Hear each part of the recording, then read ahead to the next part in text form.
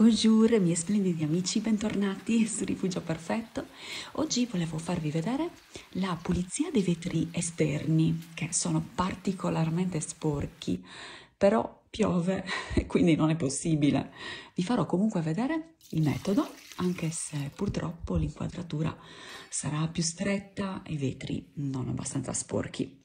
Però la tecnica è ottima e non vedevo l'ora di farvela conoscere. Ovviamente se ancora già non lo utilizzate, come sempre fatemelo sapere nei commenti.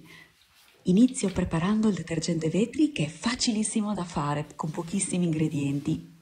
Una tazza di acqua, una tazza di aceto e mezza tazza di alcol denaturato, quello rosa va benissimo.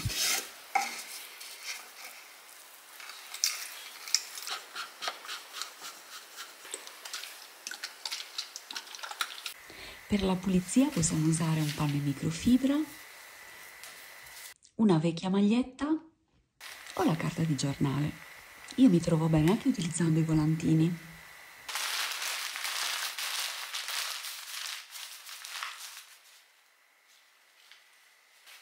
Infine l'ultimo passo è quello di spruzzare nella parte alta e puliamo in un'unica direzione dall'alto verso il basso. Senza bisogno di strofinare da una parte all'altra, io mi trovo molto bene con questo metodo. Certo, ognuno è abituato a pulirlo in modi diversi e fa bene qualsiasi cosa, l'importante è che comunque il risultato ti piaccia, però facendo così ho notato che si risparmiano moltissime energie. Un altro metodo, soprattutto per i vetri esterni che sono sempre più sporchi, è quello di utilizzare un tergivetro.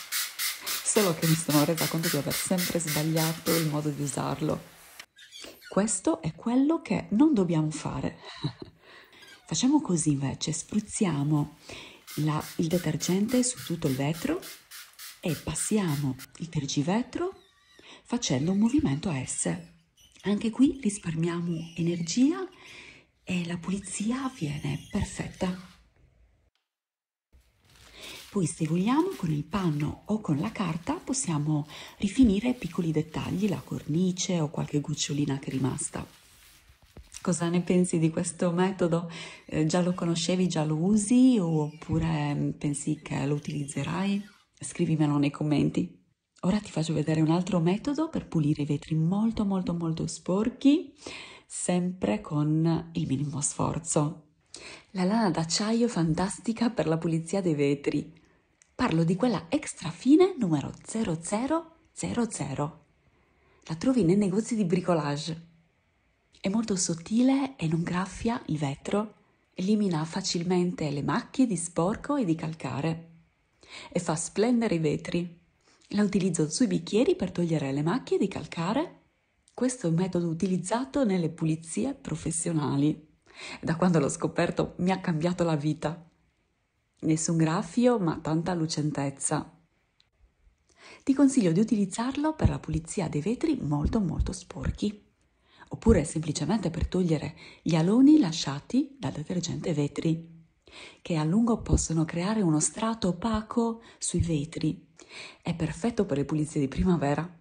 Bagna la spugnetta con acqua e detersivo per piatti e strofina facendo dei movimenti circolari. La lana d'acciaio, anche se sottile, non si può usare sui vetri oscurati. Un altro accorgimento è quello di buttarla appena presenta dei punti di ruggine, perché la ruggine potrebbe graffiare la superficie. Risciacquo con un panno umido e asciugo. Il vetro era abbastanza pulito. Quello che ha fatto è eliminare gli aloni, renderlo più splendente rispetto alla normale pulizia. Un altro fantastico uso è per la doccia. Elimina le macchie di calcare senza fatica. Spruzza il tuo solito detergente e strofina con movimenti circolari. Risciacqua e asciuga. La uso anche per lucidare il marmo, togliere le piccole macchie. Sono sicura che da oggi la userai anche tu.